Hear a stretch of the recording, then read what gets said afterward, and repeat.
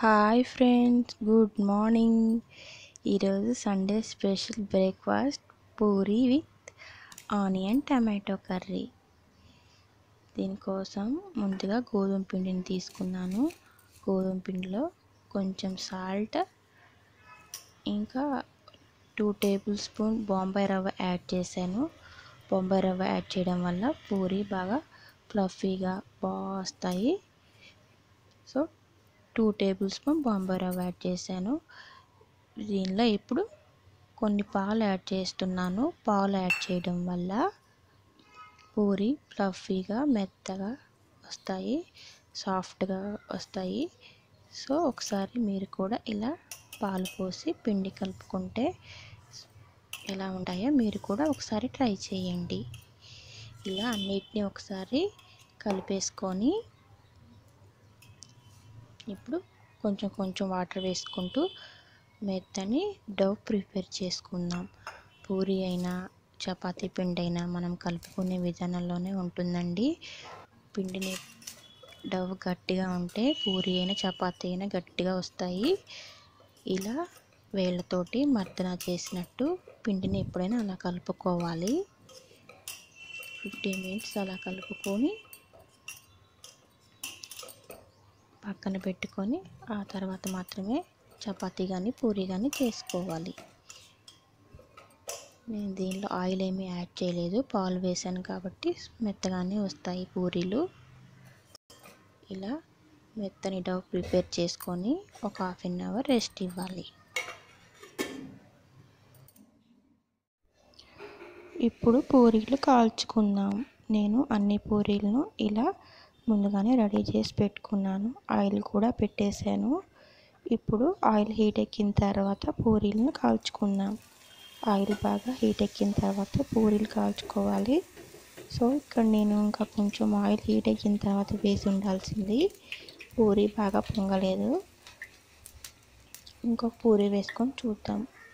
పూరీలు బాగా ఫ్లఫీగా మెత్తగా వచ్చాయండి. మనం పాలు యాడ్ చేసుకున్నాగా, సో అందువల్ల పూరీలు చాలా మెత్తగా వచ్చాయి. ఇప్పుడు ఇంకొక పూరీ ఆయిల్ హీట్ ఎక్కిన తర్వాత వేసి చూసాను. బాగా పొంగాయి పూరీలన్నీ. ఇలా గరిటె పెట్టి ఒత్తుకుంటూ ప్రెస్ చేస్తే పూరీ బాగా పొంగుతుంది. చూసారుగా ఎలా పొంగిందో. ఎర్రగా కాల్చుకోకూడదండి, ఈ కలర్ వస్తే సరిపోతుంది. ఎర్రగా కాల్చుకుంటే పూరీల తర్వాత గట్టిగా అయిపోతాయి. సో ఈ కలర్ వచ్చేదాకా ఉంచేసుకొని తీయాలి. ఇప్పుడు పూరీ కర్రీ ప్రిపేర్ చేసుకుందాం. దానికోసం నేను 2 ఆనియన్స్, ఒక పచ్చిమిర్చి, ఒక టమాటో కట్ చేసి పెట్టుకున్నాను. ఇప్పుడు కర్రీ ఎలా ప్రిపేర్ చేయాలో చూద్దాం. దీనికోసం ఒక బాండీ పెట్టుకున్నాను. బాండీ పెట్టుకొని దీనిలోకి 2 గరిటెల నూనెను యాడ్ చేశాను.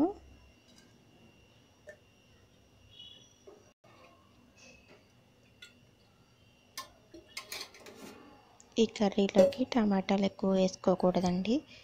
మనం కర్రీ చూసుకొని ఎంత సరిపోతుందో చూసుకొని ఆనియన్స్ ఎక్కువ, టమాటాలు తక్కువ వేసుకోవాలి. ఇప్పుడు ఎండుమిర్చిని యాడ్ చేశాను, ఒక ఎండుమిర్చి. ఇప్పుడు పోపు దినుసులు వేసుకుందాం.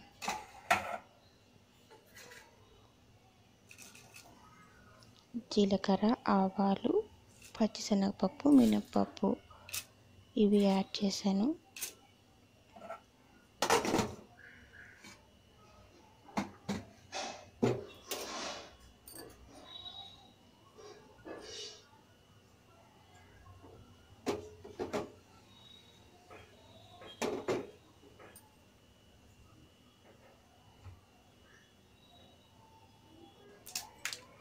ఇవి కలర్ చేంజ్ అయిన తర్వాత ఇప్పుడు దీనిలోకి ఆనియన్స్, పచ్చిమిర్చి, కరివేపాకు యాడ్ చేసుకుందాం.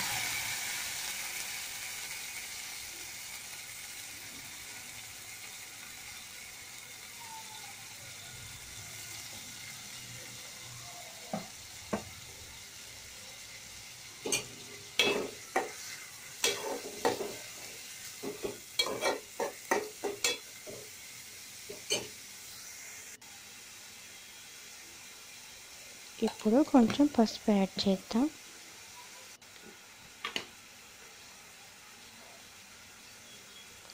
రుచికి సరిపడా సాల్ట్ యాడ్ చేసుకొని, సాల్ట్ యాడ్ చేయడం వల్ల ఆనియన్స్ త్వరగా మగ్గుతాయి. టమాటో ఇప్పుడు యాడ్ చేయకూడదండి. ఆనియన్స్ పూర్తిగా కలర్ చేంజ్ అయిన తర్వాత, గోల్డెన్ కలర్ వచ్చిన తర్వాత అప్పుడు మాత్రమే టమాటో యాడ్ చేయాలి. ఇలా మొత్తం ఒకసారి కలిపేసేసుకొని,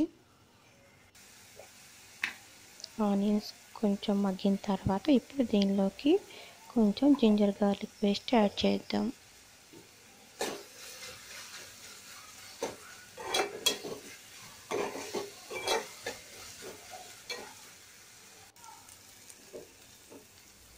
ఇప్పుడు ఆనియన్స్ పూర్తిగా మగ్గాయి. ఇప్పుడు టమాటోని యాడ్ చేద్దాం.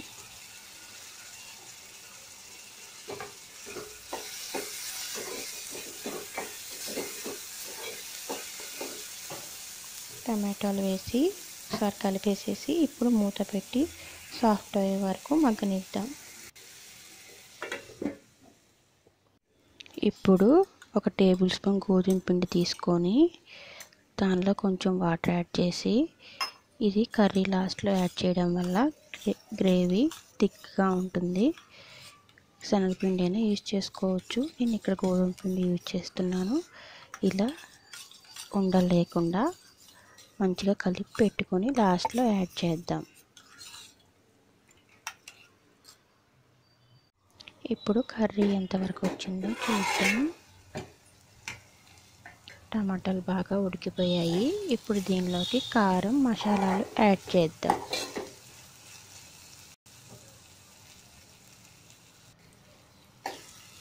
కారం యాడ్ చేసుకొని కలిపేసేసి ఇప్పుడు కొంచెం ధనియాల పొడి, జీలకర్ర పొడి యాడ్ చేద్దాం.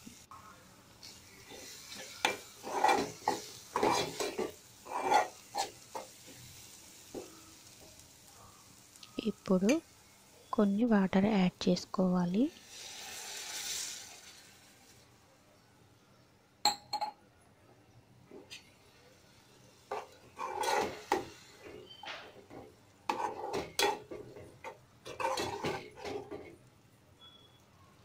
వాటర్ యాడ్ చేసిన తర్వాత ఇలా మరిగేటప్పుడు మనం ఇందాక గోధుమ పిండి లిక్విడ్ని కలిపెట్టుకున్నాం కదా, అది వేసేసుకున్నాం. అది వేసిన తర్వాత కర్రీ బాగా చిక్కబడుతుంది. కావాలనుకుంటే ఇంకొన్ని వాటర్ యాడ్ చేసి